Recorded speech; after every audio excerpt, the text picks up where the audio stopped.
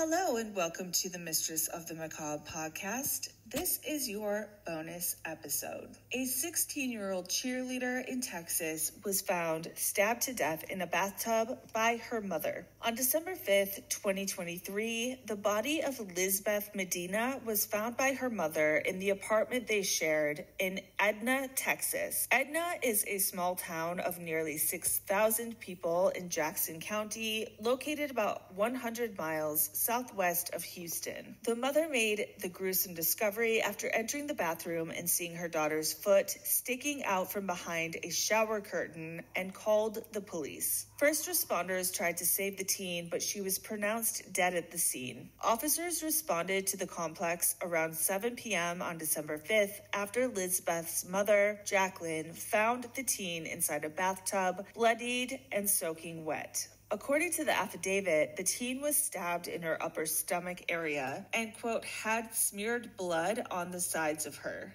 end quote. One report noted she seemed to have been washed shortly after being stabbed, but I can't confirm that. I only